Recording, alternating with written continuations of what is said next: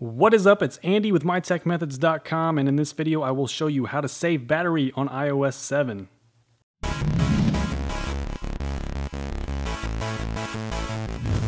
All of these tips do apply to any iOS 7 device, even if it's an iPhone or an iPod or an iPad, it all applies.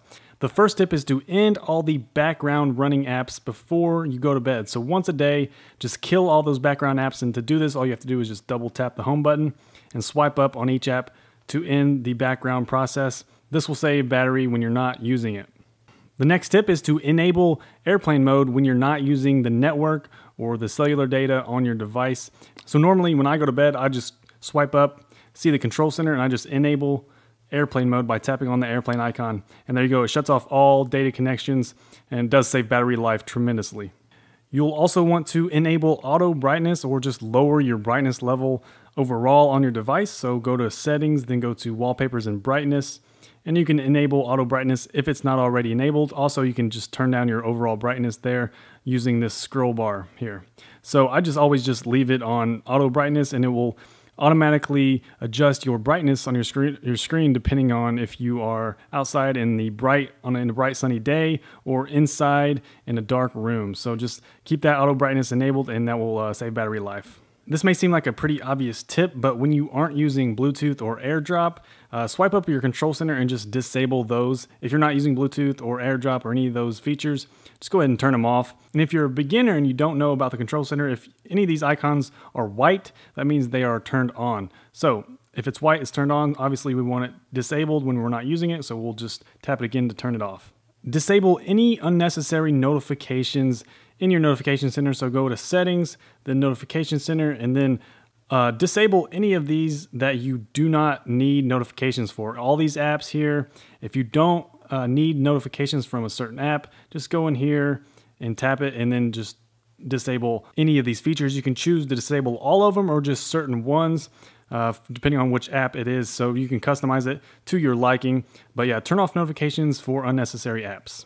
Also, disable any unnecessary location services that are on. So in settings, go to privacy, and then location services. You can choose to turn location services on, but only turn it on for certain apps. As you can see here, I disabled location services for any app that does not need it. A lot of these apps don't need your location information, so if it doesn't need it, just go ahead and disable it for that app, and that will save battery life for sure.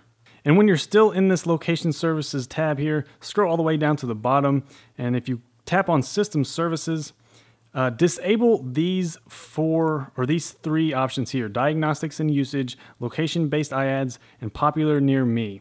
These three apps are basically unnecessary for the majority of iPhone users, so turn those off. Also, you'll want to turn off frequent location, so that's at the bottom of system services.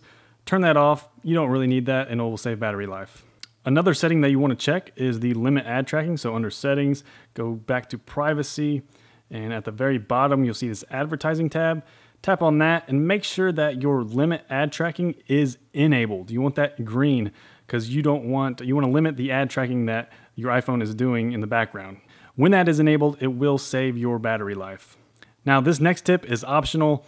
Not everybody has to do it, but if you want maximum battery life, then yeah, you should do this. So go into settings, go to general, go to about, scroll all the way to the bottom, go to diagnostics and usage, and make sure that the don't send is checked. If you want to send that stuff and be a good citizen, you can go ahead, you can leave that on automatically send. But if you want to maximize your battery life, you can just change that, make sure don't send is enabled, so it's not sending all your usage diagnostics data in the background. This next tip is for people out there who don't want to use the parallax feature of the new iOS 7 software. So if you don't care about the 3D effects on the background or the transition effects for the apps closing and opening, go to settings, then go to general, accessibility, go down to reduce motion. When this is enabled, it will reduce the amount of parallax transitions and 3D effects that the iOS 7 software has. So if you don't really care about that, go ahead and enable that, and that will save battery life. The next tip is to disable the background app refresh.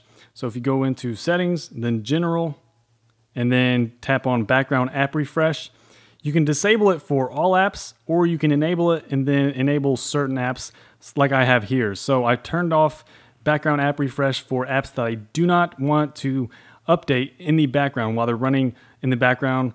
I only have certain apps enabled that I want to update in the background. So go through this list and disable any background app refresh for any of the apps that you do not want to update in the background. That'll save battery life, especially when you have a lot of apps open at the same time. You can also disable automatic updates by going into settings, go down to the iTunes option, iTunes and App Store option. Here you can disable automatic downloads and automatic updates for music and apps and all that good stuff here. So disable all that. Also, you can disable use cellular data so it doesn't use your cell data to do automatic downloads. And the last tip for saving battery on iOS 7 is to change your Spotlight search settings. So go into settings and then go to General, tap on Spotlight search, and here you can disable Spotlight search for any app that you want. You can customize this list. So for example, I don't need Spotlight search to search through my podcast or my mail or my messages down there. So customize this list. Any app that you do not need Spotlight search for, you can uncheck it, and then Spotlight search will not index that app, which will save battery life. So that is how to save battery life on iOS 7. I hope you enjoyed the tips. If you have any other tips that I didn't cover or I missed, just leave a comment in the comment section below. I will definitely appreciate that, and also all the viewers will appreciate that. I want to get as many tips out there as possible. Make sure you subscribe to my channel and give this video a thumbs up if it helps you out. My name is Andy with mytechmethods.com. Thank you so much for watching. Keep having fun out there, and I will talk to you later.